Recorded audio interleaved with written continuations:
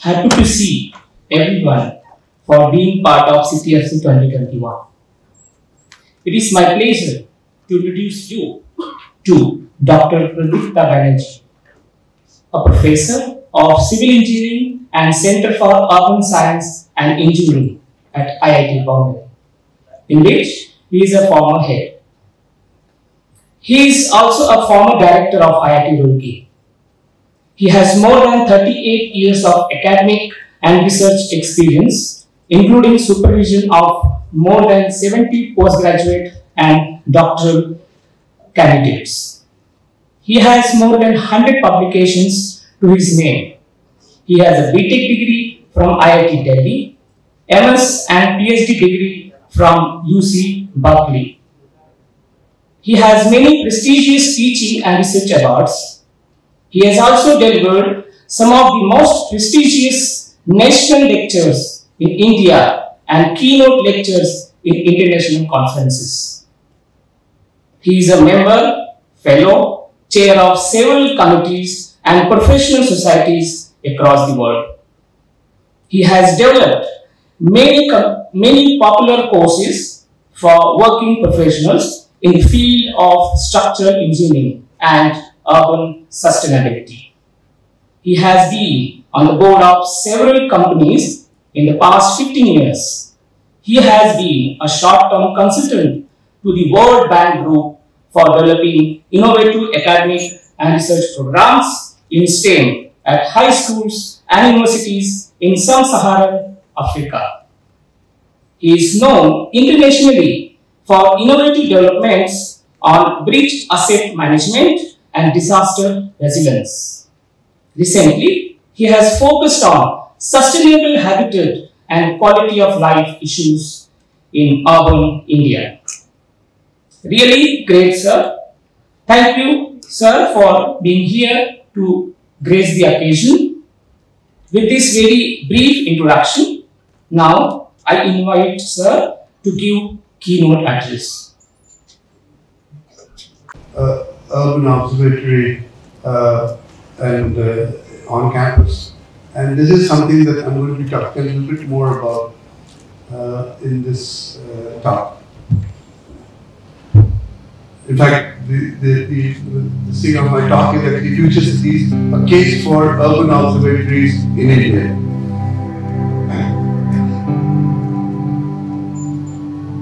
Just wanted to give you a brief review of what I'm going to talk about. First of all, I'm going to be, giving a little bit background of smart cities. The smart cities mission is one of the flagship missions of the government of India, of what is called as today is called the Ministry of Housing and Urban Affairs, or in short, MOHUA.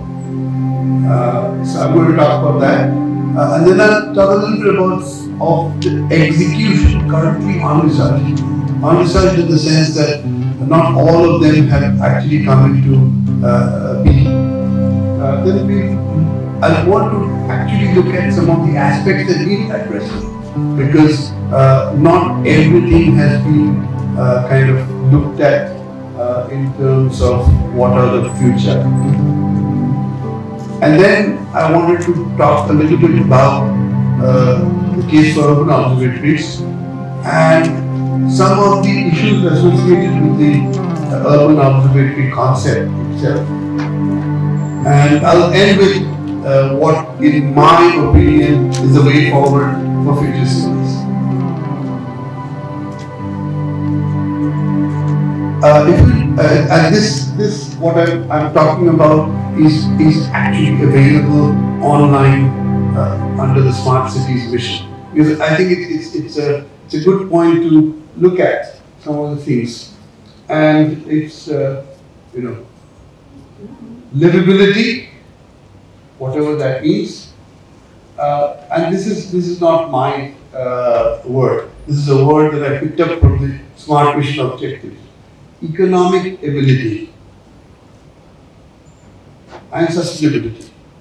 All of these are actually buzzwords. Livability, sustainability, you hear that literally everywhere. And to a certain extent, I'm not very clear what livability means and what sustainability means. It means different things to different people. Okay. And of course, the overall aspect of the smart cities is economic development and quality of life. Again, we've been doing economic development for God knows how many years. And what do we mean by quality of life? And again, I wanted to point out that a quality of life to me would be very different for quality of life for a youngster and someone who's older than you. Okay, so therefore these are some of the things that we have to understand. Other thing that the Smart Cities Mission talks about is governance and reforms, citizen friendly. And my question again here is the following. Wasn't governance supposed to be citizen friendly? So there are several issues: land use, housing, and inclusivity. One of the major issues that almost all future plans of cities actually revolve around this. If you look at the strategic plan of Mumbai 2030, it almost exclusively focuses on this. Then the other aspect is what is known as, they call it as TOD, transit-oriented development. Now, again, this is not something that's new. If you remember, in the 19th century, when railway came to India, almost always, you had development around the railways. So, in a way, what I'm trying to say is that we are actually packaging literally everything that mixed-use transportation networks. I mean, obviously, no public transportation is going to come to your house. Okay? So, always we walked or took some other seat. So these are all I'm trying to say is preserving and developing green and blue spaces. Again, green and blue spaces has become a buzzword. It's nothing but open spaces, green, and blue spaces, water bodies. Okay? So this again is something that we know these are required in any city for it to be livable. And this is where I'm saying that, you see, smart cities talks a lot about this. But ultimately, what we know about the smart city mission is really these last two aspects. Smart solutions, technology, information, data. To a certain extent, it again focuses on things, technology. For example, this is integrated traffic management systems, smart metering, recycling, water management. You see, smart metering has two aspects to it. One is water metering, one is electricity metering. So all of this is what is the focus of, and pretty much this part of it is something that the smart city mission, although it's catered technology, information, data, so many things that we can do. Traffic management systems is, for example, the fundamental traffic management system that we used to have was lights, traffic signals, and off and on, right? Today we are talking about intelligent traffic management systems. Anyway, so my point that I'm trying to make here is that the future cities, the entire, but we need to be very sure. I mean, like for example, I just wanted to give you an example here. I was involved with the Smart City Pune. I mean, and they were talking about smart parking. And I just asked him one question. The smart parking is that you can on your thing you can get on your phone, you can get where parking is available and you can go there, and everything the metering is done through your phone, etc. etc. I have just one question today. How much parking is available? We sometimes forget the basic things, and that's why I wanted to go back to this, and that is that without development, without provision of services, what technology, information, data is going to give you? It's not going to give you more parking. It's not going to give you, brilliant traffic. It's not going to give you all of those. So the whole idea over here is that climate smart cities address climate change. Data smart cities leverage data to address complex challenges. Unified, resilient, secure, smart infrastructure. See, of course, all of these are very important. This is very, very important. Climate change is happening. How are we going to address resilience? Today we talk about resilient communities. Resilient communities has become, especially in Mumbai, okay, at least the climate scientists say that in the next 50 years, 50% of the communities that exist on the coast cannot exist. So how are we going to be resilient to that? So to a certain extent, climate smart cities is a very great idea, but it's not about technology. It's about humanity, communities. How do we engage the communities to make the cities climate smart? Data smart, of course. Leverage data to address. Earlier, this is the point. Collecting data is part of what the existence of cities are. Without data, you cannot take a decision. Okay? Today, we are using smart ways of collecting data. Of course, one of the things that comes with infrastructure, with this kind of, wherever you're collecting data on the go, it becomes secure. Security is a big thing. And this is the reason why a lot of our education and kind of things that we look at focuses. So cyber security is going to be very important in this. Resilience. If your data network collapses, unless you build in resilience into your data network, okay, you must have noticed, for example, when you're trying to get some information, okay, we keep hearing recently, for 6 hours, the entire Microsoft network was down. Okay, that's not resilience. So that's why I'm saying that, and unified, it's very important to unify. Because today what's happening is, and I'll talk a little bit more about this, is that we have silos. Everywhere we have silos. Literally. Nobody's talking to anybody else. And so everybody comes up with their own way of collecting data. Okay. The data. We're getting the data from same department. Okay.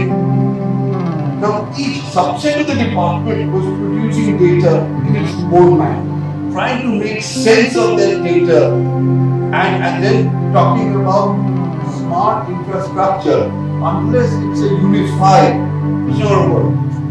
Okay, so that's something that we need to look at. Again, this is something, data maturity assessment framework. Okay, this is again an assessment of whether your systems are the same. Then they talk about the Smart Cities Open Data Portal. These are all executions that are thought of. Okay, great ideas. I think they have, for example, the National Urban Digital Mission, thanks to the pandemic, has happen really, really fast. The digital mission, National Urban Digital Mission, is happening.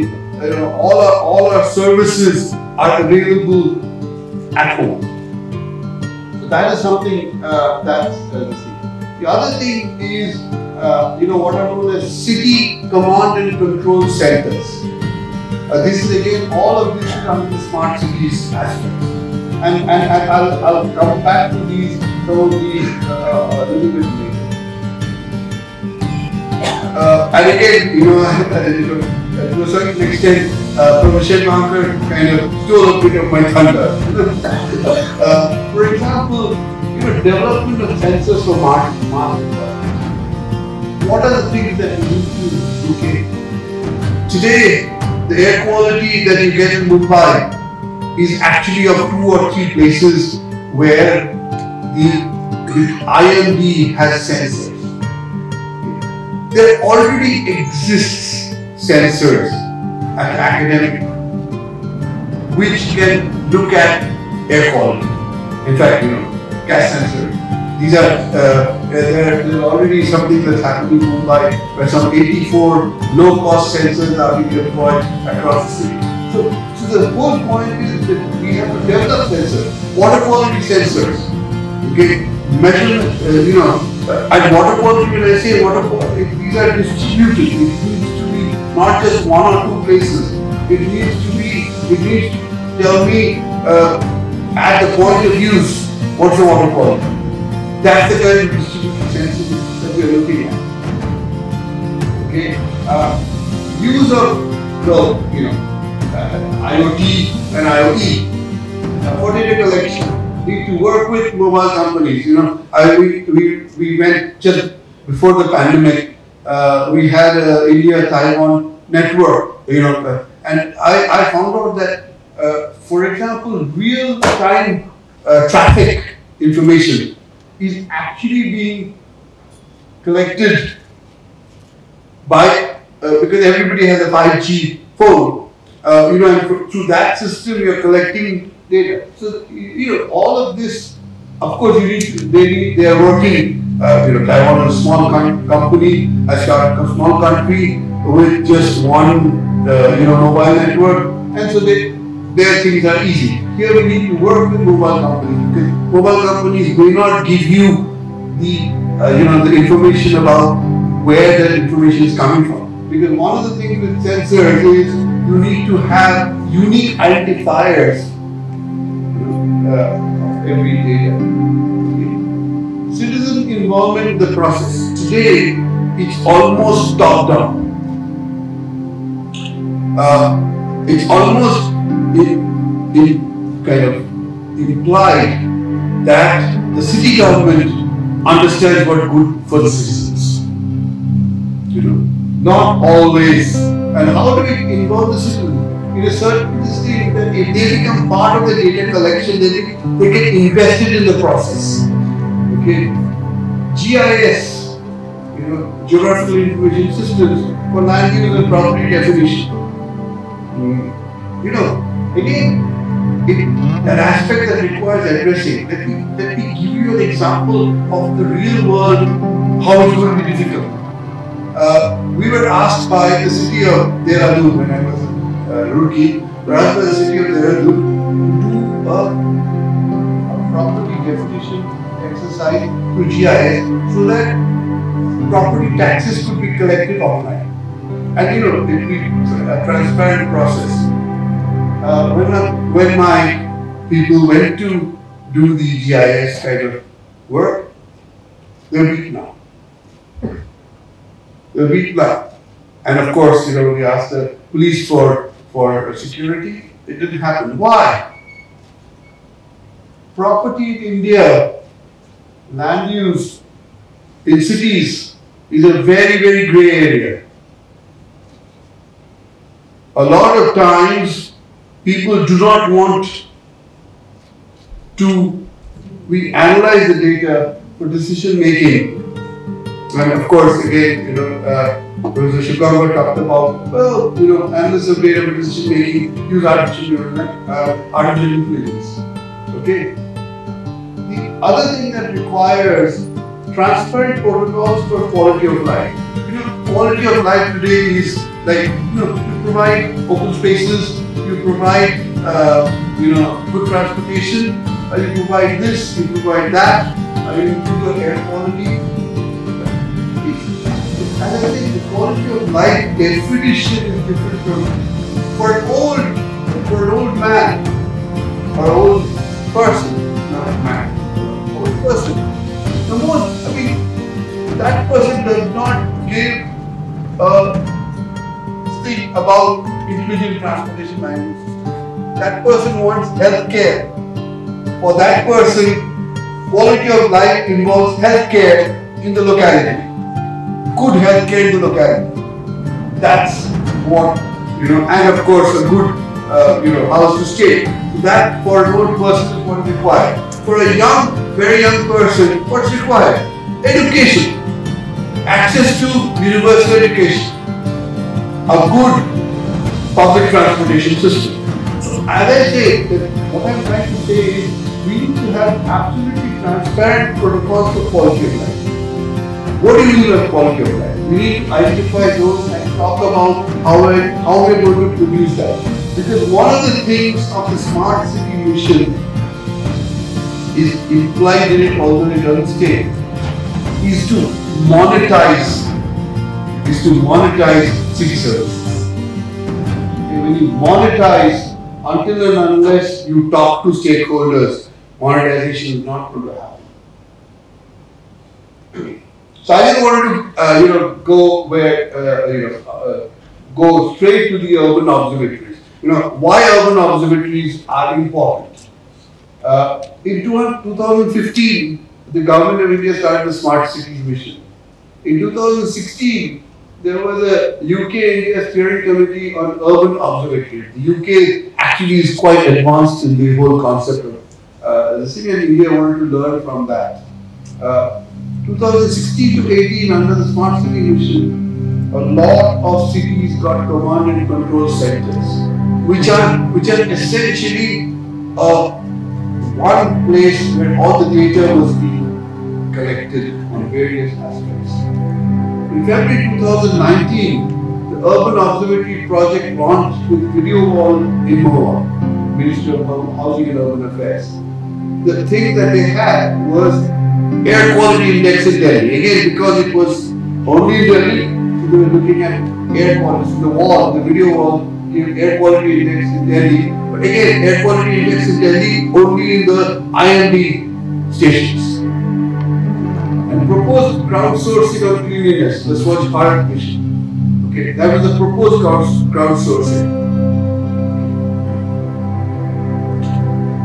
Now I want to, so this is what has happened. Now my question is that we need to go in the urban observatory much further. And when we want to go much further, what are the strengths that we have? Okay. One of the major strengths in India is that under the government of India, there are various missions. Smart cities, urban renewal, heritage conservation, Swachh Bharat, drinking water, smart grid. We, of course, involved in this. And the ministry is not government. Okay. So the whole point is, of course, funding available. Command and control centers in municipalities provide the backbone for data collection. There is a backbone. That is there. In certain cities, data is beginning to come in on traffic, air quality, and solid waste management. Collection of, and these are things that I have. This is actually things that I have seen myself.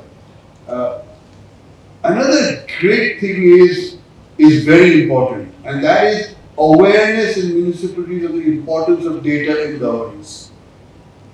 It cannot, until and unless people who dealt with municipalities on a day-to-day basis, this is a huge strength. The fact that city governments are actually aware that the governance can help in data can help in governance.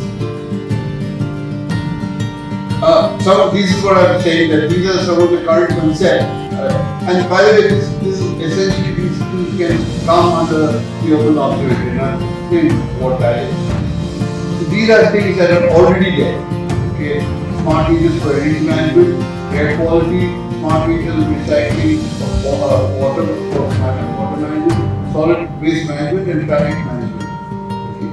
To a certain extent, these the integrated traffic management systems in some cities have already come into play.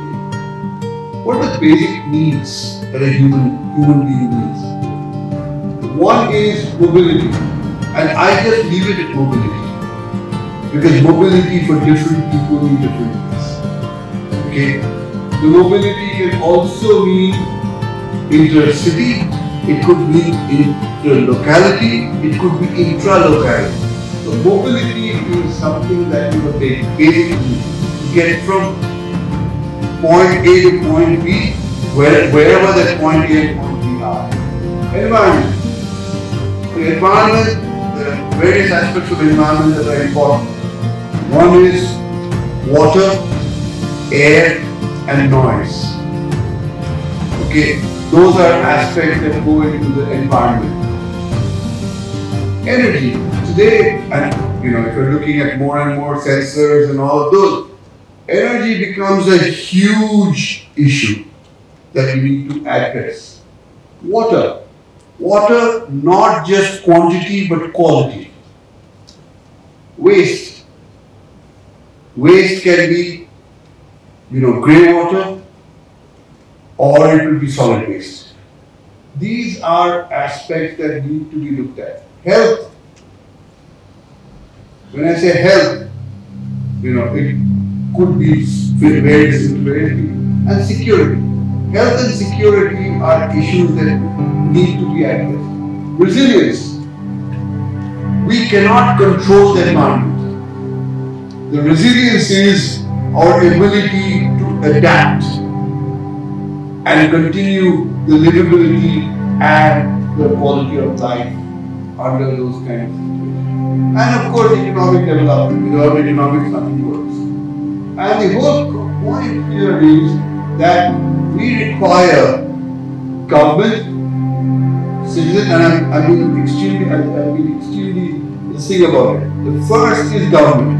Without government, nothing can happen. Then is the citizen. The citizen needs to be involved in all of this. Then comes academia. Why academia? Because if there's any new development or any back-end kind of decision making, academia is almost inevitably has to be part of it.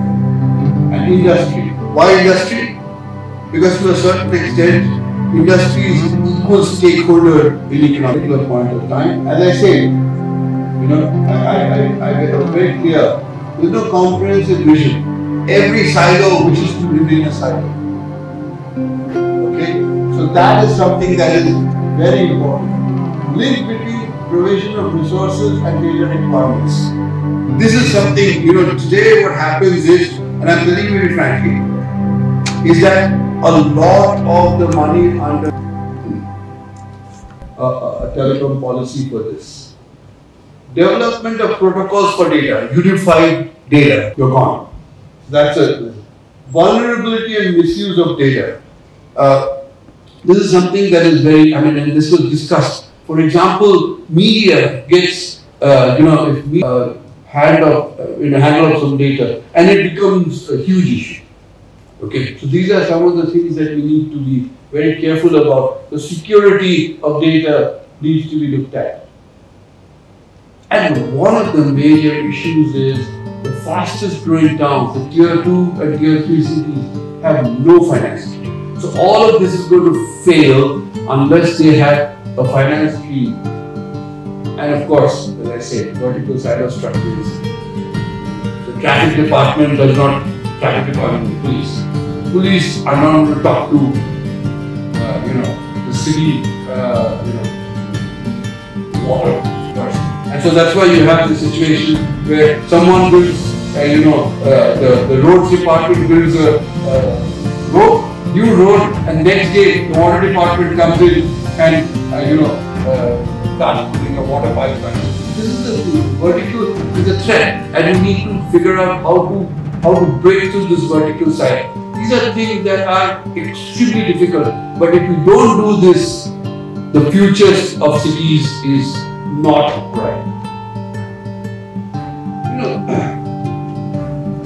just wanted to say that India is at a cusp in city planning. Okay, some efforts are on, much more. Okay, comprehensive vision and mission for efficacy of the urban observatory. I mean, how is urban observatory different from the command and control system? Command and control center gets data. Urban observatories are where the entire process of analysis and the decision making, you know, which is sometimes very difficult for cities to do that. So urban observatories are going to be the kind of place from which these kind of things can flow out. One of the, as I said, we did the UK-India thing, and the UK people came in, and one of the things that happens is the UK people came in and say, okay, we're going to do this, we suggest you do this. And one of the things I say is, experience from abroad are important, but size of issues in India are several orders of magnitude larger. Okay, it's something that we need to struggle with that ourselves, we need to come up. Frugal technology in sensors for people needed for scale implementation. There's a lot of frugal technology available in academia. We need to scale implement that, okay, to be able to get anywhere. Financing, as I say, one of the issues is financing processes requires demonstrable improvement in service from status quo. Urban observatory and the sustainability, because resources, management of resources. From a technology point of view, what is sustainability? Management of resources, management of scarce resources. That needs to be connected at the hip. So whatever decision making comes in, it needs to be aware of the fact that resources need to be looked at. And the point that I'm trying to say is, why am I talking about the sustainable development goals of the UN? Because India is doing very, very poorly. We are almost one poverty. Economic development is an aspect that needs to be looked at. SDG 3, health. More and more in the cities, health is a major issue, and we need to be looking at that. SDG 6. So I'm just saying that at the city level, everybody looks at SDG 11 and finishes it off. What we don't realize is all of these, SDG 6, clean water and sanitation, SDG 8, economic development, SDG 9, infrastructure, SDG 13, climate action. All of these, I'm just saying that this is exactly what we're looking at. Everybody looks at everything in silos. And to actually bring in demonstrable change, we need to look at all of these in a comprehensive and unified manner. Only then will we have any future in cities. Thank you. I went way beyond my time, sorry.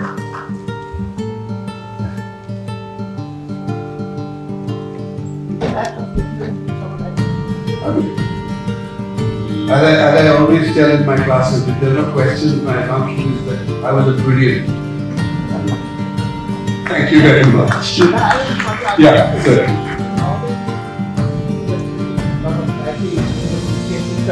We are able to know that more time. Can we say that we are going to the car? Can we all of this about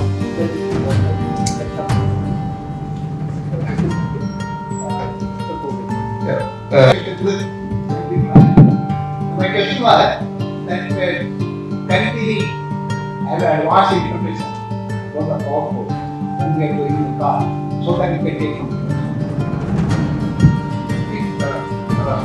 one of the things you must know that the current information is managed by Google. Okay, and so to a certain extent, well, on a lighter note, you can on Google find out where the potholes are, because even if there is no traffic, okay, you see yellow or red. That will tell you that that road is not very good.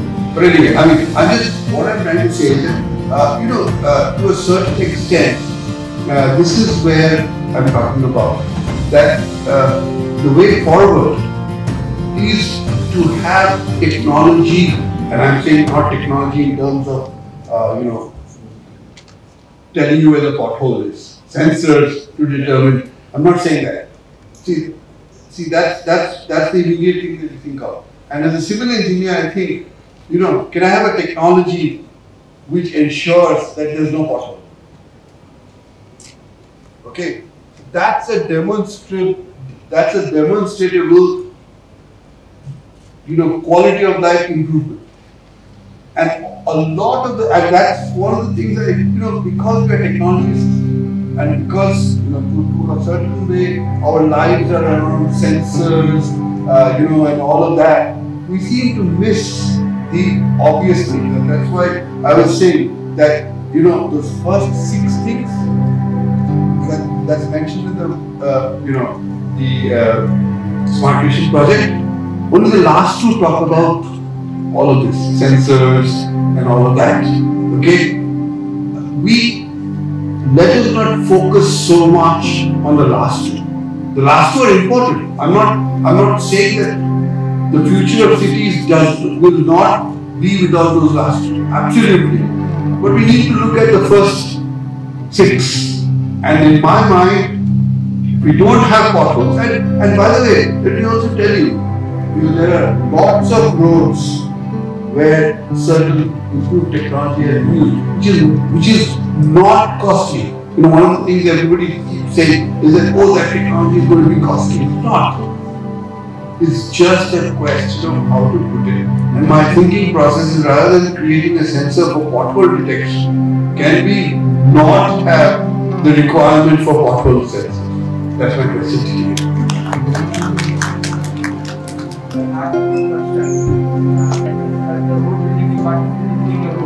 And next day itself, the water department digs it out and put pipes inside it, and whole thing gets disrupted.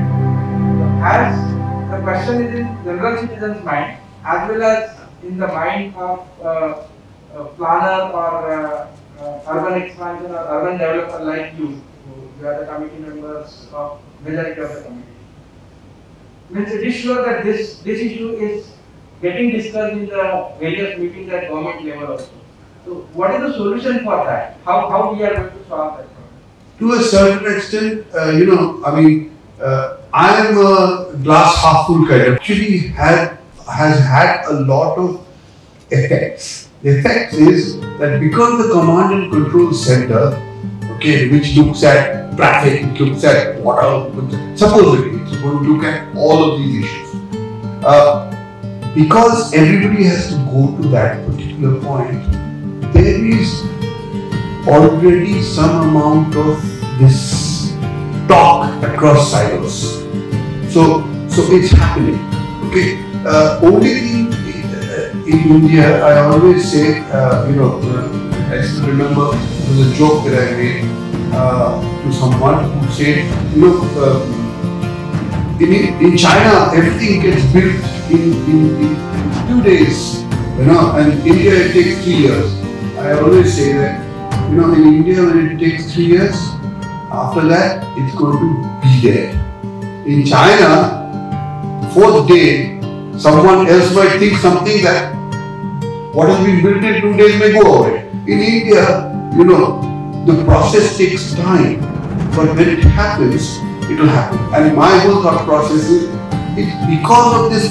See, when the command and control center concept happened, and almost 70% of the money for the Smart Vision project in the first 5 years went into the command. Everybody said, so much of wasting. It's not. because in a way kind of provided that kind of backbone, and slowly people this service level agreements is all being done. Now it's becoming unified, so it will happen.